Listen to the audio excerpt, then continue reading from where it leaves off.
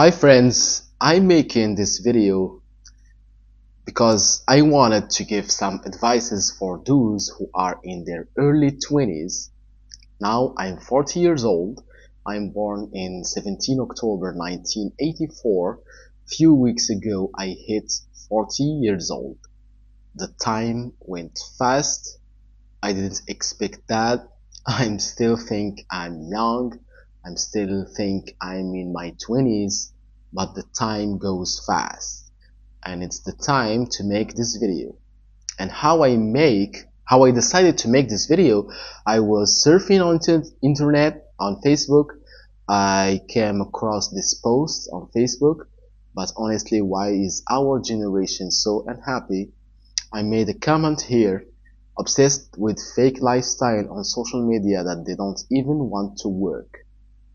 And someone who's called Marcus Austin, I had a small discussion with him and I promised to make a video about that, to give my advices to this young generation to help you in this your current life and the life after, when you're gonna get in your 30s or 40s. I'm gonna give you advices like a big brother for you, and advices as an employer, because I have a business. I employed some people who just graduated from school, from university. So those advices gonna help you now and for your work after. So I'm gonna give you 7 advices, and the first advice I'm gonna give you is gonna be a bonus, and the bonus is gonna be in the beginning. Normally the bonus I give it at the end, but the bonus, you can already notice that bonus. You can notice that I don't speak English fluently because this is not my first language. I'm located in Morocco. My first language is Arabic. My second language is French. My third language that I mastered the less is English. But why I'm using English? Because this is the language of business. My business is doing kind of website creation, optimizing website, consultation, e-commerce, everything related to e-commerce. I'm using English because this is the language of business, and this is the way I'm making money, because I'm targeting the whole world. What was the bonus here? The bonus is that I'm making some effort to try to transfer this message to you. So I'm getting out of my comfort zone to deliver this message to you. It would be so easier for me to talk my native language, which is Arabic, to you, but I'm speaking in English to deliver this message to you. Because my audience, now I have what? I have over 26,000 followers on my YouTube channel, but those followers, they know me for my expertise in e-commerce, in drop shipping, in entrepreneurship, ways to make money online. They're gonna be a little bit upset if I make a video in Arabic. They're gonna say, what this guy is talking about? What this language? But I'm making an effort to deliver this message to you. And I'm giving you 7 advices for life for those who are in their early 20s, whether you are a man or woman, or boy or girl, because you're still young. Listen to these advices carefully. Advice number 1, and this was the purpose of making this video. Never ever get impressed by the fake lifestyle on social media. You probably don't know that most people, they fake their lifestyle on social media. And in this entire video, I'm gonna talk about the majority. Okay, I'm not talking about everyone. Every advice I'm gonna give you is based on my own experience and the experiences of the majority of people, and I'm not talking about the 100% of people. Some people, their lifestyle is their exact lifestyle.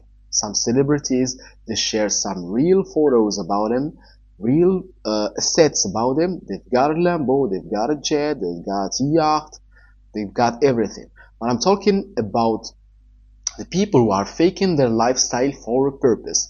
You gotta need to know that people are faking their lifestyle for a purpose.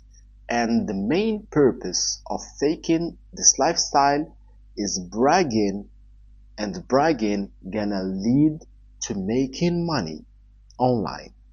Because when someone who is probably younger than you, probably you've got 24 years old, and someone who is just 17 years old is gonna post a photo with beautiful girls in an Iceland where the sun is shining with couple champagnes, the money, you can see the money in this photo. This guy or this girl, what she wants or what he wants, just gonna drive you into their will to try to sell you something. And this is why most people gonna get scammed online. I'm gonna give you just an example, because you're gonna need to be intelligent to spot these people. Now, probably the most famous social media on internet for young people, I'm talking about young people, is probably TikTok. I don't have the exact stats, but I think that TikTok is the most famous social media for small videos or short videos. But let me tell you something. TikTok is made by a Chinese company, okay? But in China, it's prohibited to use TikTok. TikTok is banned in China. Why China banned TikTok? Because they know, and probably they made some statistics about that, I don't know, but they know that this app has very bad impact on young people. And this is why they prohibited the use of TikTok in this land, in the land where they have made TikTok. That's why I'm telling you, don't be impressed by fake lifestyle on social media. This is not the real lifestyle. This is not the real life. When you're gonna go outside, you're gonna be slapped in the face with the real life. Most people, they fake their lifestyle. And sometimes it's so easy to fake its lifestyle. I can go the next day, rent a Lambo. It's gonna cost what? $400, $500, $1,000, $1,500 to buy a Lambo, pay some beautiful girls to make some photo shootings and some videos. I'm gonna post it on Instagram, and people are gonna say, wow, he's living a very good life, a very luxury life. How did he make it, man? You wanna show me how I make it? I will show you how I make it. You're gonna pay me $30,000. I'm gonna show you a way to make money online. And this guy is gonna say, oh, I don't have that money, or I have that money. He's gonna pay me, or he's gonna try to borrow this money to pay me so I can give him the secret to be a millionaire. And I'm gonna scam you. This is how people gonna get scammed, because they trust what they see, but they don't trust the reality. When you go out on nightclubs, when you get drunk, when you smoke weeds, everything is good. When you're drunk, everything is good. You see the life in its best, and you start dreaming, and you start having some fantasy. But the next day, when you get up in the morning, in 6 a.m., you're gonna get up foggy, slow. You're gonna go to the job, paid with the minimum salary. Now you see the real life. Now you see the real life, not the life you're dreaming about the Saturday night. That's the first advice to you. Don't be impressed by the fake lifestyle on social media, guys. Advice number 2, and this is related to the first one. Money ain't everything. I'm against those who say money doesn't make happiness. I'm against that at 100%, because some part of life, money makes happiness. Some part of life. With money, you can buy liabilities, you can buy assets, you can buy the latest iPhone, you can go out, you can travel, you can have a very good life with money, yeah? But money isn't everything at life. Money can buy you happiness at 80%, but the rest, you can't buy, for example, love with money. You can buy someone to have a night with you, to spend a week with you, spend 1 month, 2 months with you. But you can't buy love with money. You can't force someone to love you with money. This is impossible. You can't buy love with money. Number one. Also, you can't buy freedom with money. It's gonna be a little bit weird for you because you're gonna say, oh, when I'm gonna get money, I'm gonna have more freedom, I can travel. No, I'm not talking about the freedom of traveling, freedom of transportation. I'm talking about, for example, freedom of speech. Some of you who are in their early 20s, who are just starting out in life, they may be impressed by the lifestyle of multimillionaires, of billionaires, the life of Elon Musk, of Kim Kardashian. But let me tell you something. Me, personally, I have more freedom than those guys. You're gonna tell me how? I'm gonna tell you how. Do you think, take any celebrities of these billionaires, Elon Musk, Warren Buffett, Bill Gates, Kim Kardashian, do you think that they can make a video like this one and talk like that spontaneously? I'm sure that any billionaires of those will be judged for every word he's saying. Some people, they want to have power, something probably related to money. They want to have some power. They want to be the president of the United States, president of Russia. But they forget that those people, they don't have the freedom you have now. Probably you may be broke, but you have the freedom that those people don't have. They can't express their religious opinion publicly. Sometimes they're gonna see some people oppressed on the latest news, on wars, etc. They can't express their opinion because they have some investors from the other side. They have some liabilities, they have some business partners from the other side. They can't say everything they want. They have the money, they are billionaires, they are the most richest people in the world, but they don't have the freedom you think they have. They have the power, but they don't have the freedom you think they have. That's why I'm telling you, money ain't everything in life. Freedom, love, something else. Some people, they can't lay their head down in the night and sleep calmly. They can't. They can't. They have a lot of problems, a lot of issues, a lot of companies to deal with, a lot of troubles. If you give me the choice to be a billionaire like those guys, I will reject it instantly because I have the freedom. I have the freedom. I don't want to be famous. Some people, I'm talking about the people who are in their 20s. Some people, they dream about being famous. If I talking about a girl, I want to be the next Kim Kardashian. I want to be the next Britney Spears. Do you think this life is easy? You can't go out to the mall calmly. You can't go out to the mall calmly. You're gonna have a lot of paparazzi, I'm not talking about fans, I'm not talking about haters. They're not gonna let you live your life as you expect it to be. I think you got my points. And probably people who are now famous, they make money, they wanted to make money, but they didn't expect the downside of making money, the downside of being famous. Because some people, they are making money, but they are not famous. And this is the best one. Making money, but don't being famous.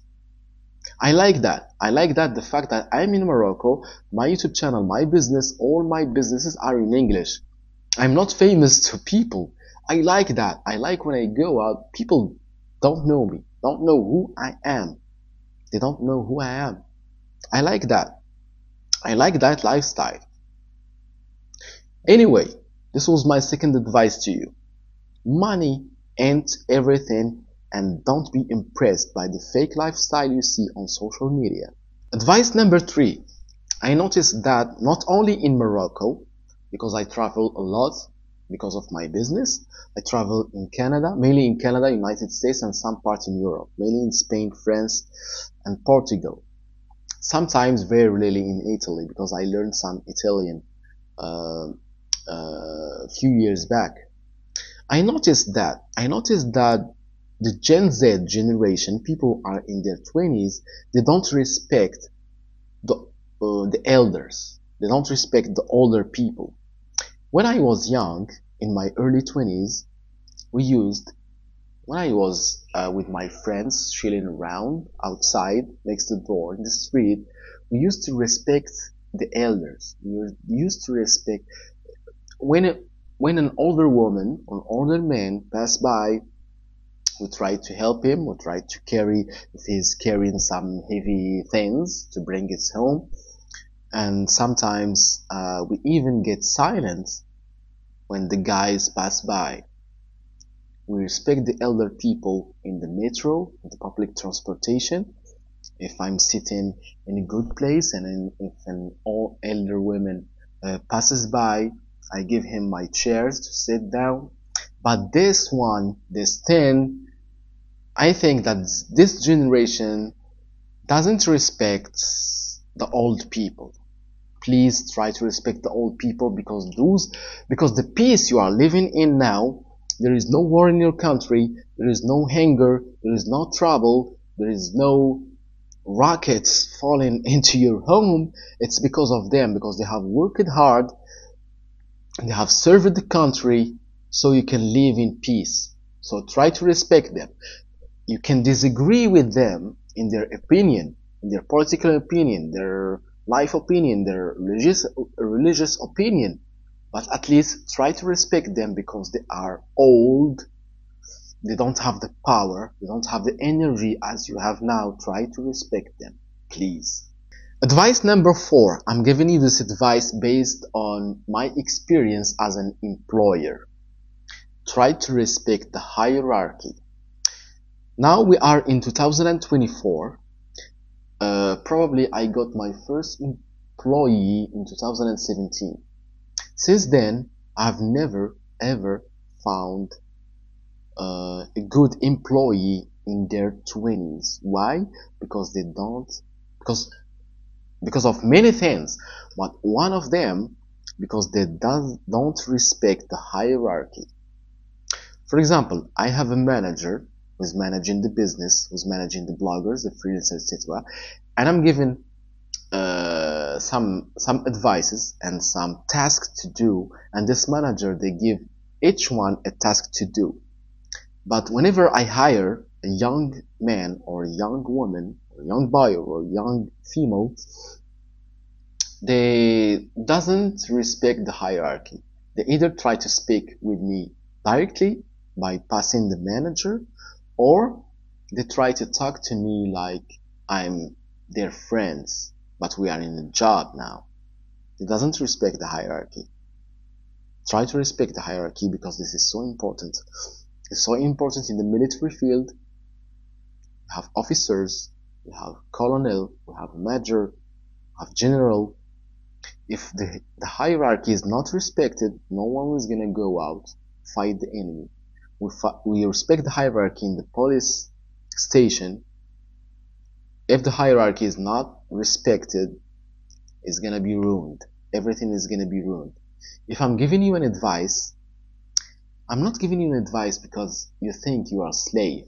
Hey, you're gonna do this task now. You're gonna do this task before 8 p.m. And you think that you're a slave. You're not a slave. I'm giving you a task. For example, I'm telling you, you're gonna need to finish this article before 8 p.m. I'm not giving you that because I'm treating you like a slave. Because my client wants the article to be done, for example, before 9 p.m. So I'm giving you the task to do it before 8 p.m. because me too, I have to forward the article to the client. But I need not to explain everything I do with my clients to you. I'm telling you that with respect, with an email, with greetings, with kind regards at the end, but you need to do this task. Why I'm telling that to you? You are in your early 20s, because I'm gonna go back to the first advice, because you are impressed with the fake lifestyle on social media, because you are sitting in your job and thinking, oh wow, this guy is giving me a task. I'm not gonna make money from this job. I wanna be like James, like Jessica. Oh, look at his Instagram account. She's making money. She went to travel to Bangladesh. She's having a good time. No man, this is just a fake lifestyle. You gotta need to work hard in your early 20s. When I was in Canada, when I was student in Canada, I worked hard. I worked hard in restaurant. I worked hard in agriculture. I did almost every student job. I worked so hard. I am what I am now. I have the freedom that I have now because I worked so hard in my early 20s, and I didn't have that thinking that money is easy, making money is easy. I knew I had to work hard to be what I am now. So this advice, take it seriously, guys. Respect the elders, respect the hierarchy in your job. Advice number 5, this is related to the previous one. Don't lie on your resume. I noticed that on almost all the resumes I get, everyone is trying to lie on your resume to get the job.